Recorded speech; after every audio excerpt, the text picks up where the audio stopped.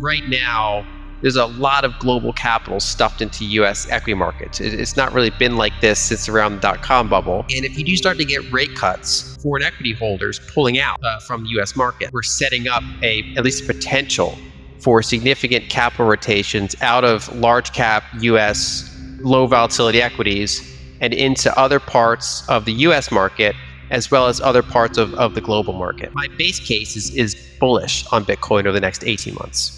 How bullish? I'd be surprised if we don't hit six figures in this cycle. Whether it's 18 months, if I give myself some extra room and say 24 months, I'd be surprised if we don't hit six figures. We could go way north of that. Like we could, I wouldn't find it inconceivable to go well into the six figures, but I try to have conservative estimates. And I would say that generally speaking, if we're having a conversation 2 years from now and we've still not seen 100K, despite having a positive liquidity cycle, I'd be surprised. If something happens to impair the liquidity cycle. Time has come to cut rates. With these words, Fed Chair Jerome Powell signaled a dramatic shift in monetary policy during his recent speech at Jackson Hole. The anticipated rate cuts, expected to begin in the Fed's September meeting, could set off a massive capital rotation that we haven't seen in decades.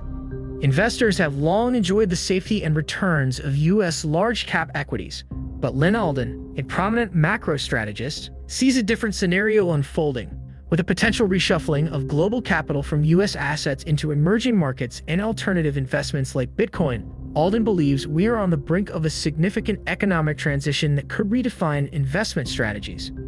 The Fed's expected rate cut comes amid a landscape where global capital is overwhelmingly parked in U.S. equities, reminiscent of the dot-com bubble era.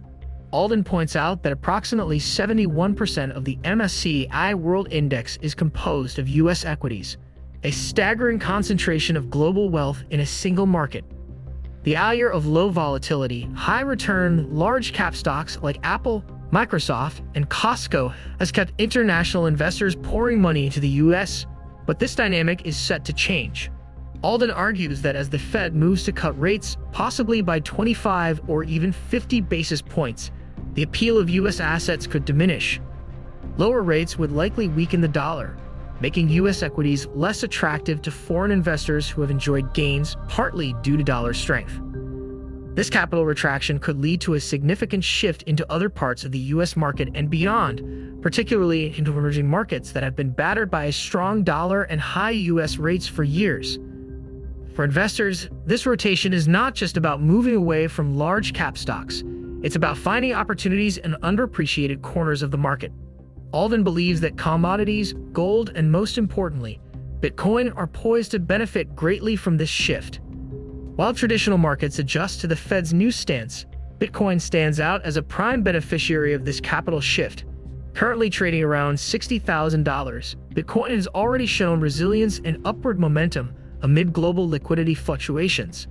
According to Alden, Bitcoin's performance is closely tied to global liquidity levels, and with rate cuts on the horizon, liquidity is likely to increase, creating a favorable environment for Bitcoin. Alden's thesis is clear. As the Fed cuts rates, we could see a weakening dollar, which typically drives up the price of assets like gold and Bitcoin that are perceived as stores of value.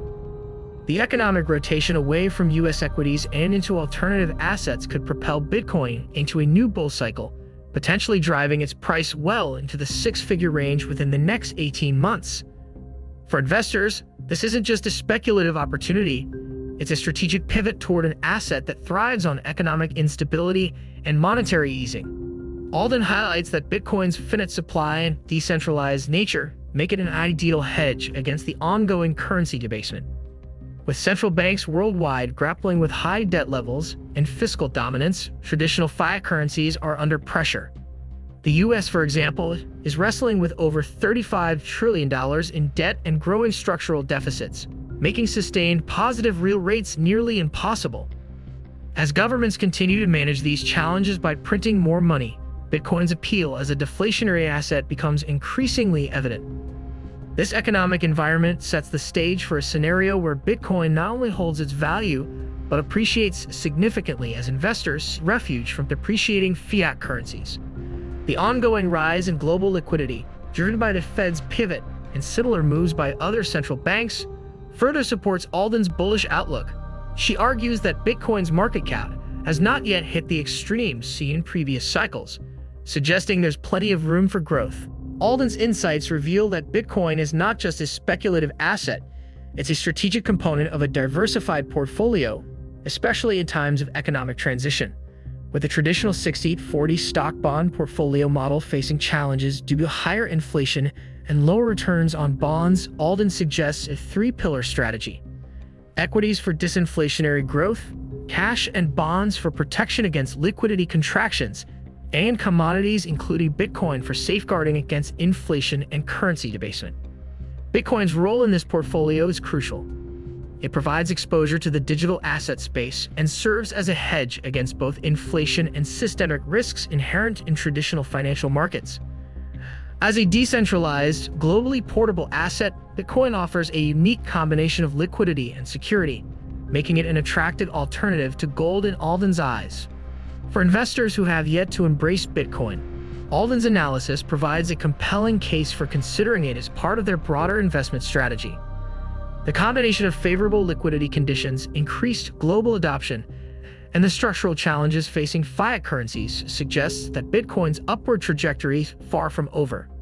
Beyond Bitcoin, Alden sees emerging markets as another major beneficiary of the upcoming capital rotation. The prolonged period of dollar strength has significantly impacted emerging economies, many of which have large amounts of dollar-denominated debt. However, as the Fed eases rates, the dollar is expected to weaken, providing much-needed relief to these markets. Alden notes that countries like Brazil, India, and other emerging economies have higher real interest rates compared to the US, giving them more room to cut rates and stimulate growth. This makes them attractive investment destinations as global capital seeks higher returns outside the US. Historically, emerging markets have performed well during periods of US rate cuts as lower rates reduce the burden of dollar-denominated debt and boost local currencies. This scenario is likely to play out again, and Alden believes that investors who position themselves early in these markets could reap significant rewards. While Bitcoin has captured much of the spotlight, Alden also emphasizes the importance of traditional commodities like gold. Despite reaching near all-time highs, gold has seen relatively little interest from retail investors. Yet central banks, especially in Asia, continue to buy gold at record levels, seeing it as a stable store of value in a volatile economic environment. Alden argues that gold's role in a portfolio should not be overlooked, particularly as a counterbalance to equities and bonds. The combination of ongoing geopolitical tensions, inflationary pressures, and the weakening dollar makes gold an attractive asset class that can provide stability amid broader market turbulence. Similarly, other commodities, including energy, are poised for a resurgence as capital rotates away from overvalued U.S. equities. The narrative of disinflationary growth that has dominated markets for the past decade is giving way to a more complex environment where commodities can thrive. Alden's outlook serves as a wake-up call for investors. The upcoming Fed rate cuts are not just a signal of economic easing. They are the harbinger of a broader market shift that could redefine where capital flows. The era of easy gains in U.S. large caps may be winding down, making it essential for investors to reassess their portfolios. Bitcoin's ascent, driven by favorable liquidity conditions and structural weaknesses in traditional financial systems, represents a once-in-a-generation opportunity for investors looking to hedge against uncertainty. Similarly, emerging markets and commodities offer a compelling case for diversification as the economic landscape evolves. For those willing to embrace these shifts, the next 18 months could be transformative. Alden's insights highlight the importance of staying nimble, informed, and ready to capitalize on the opportunities that lie ahead.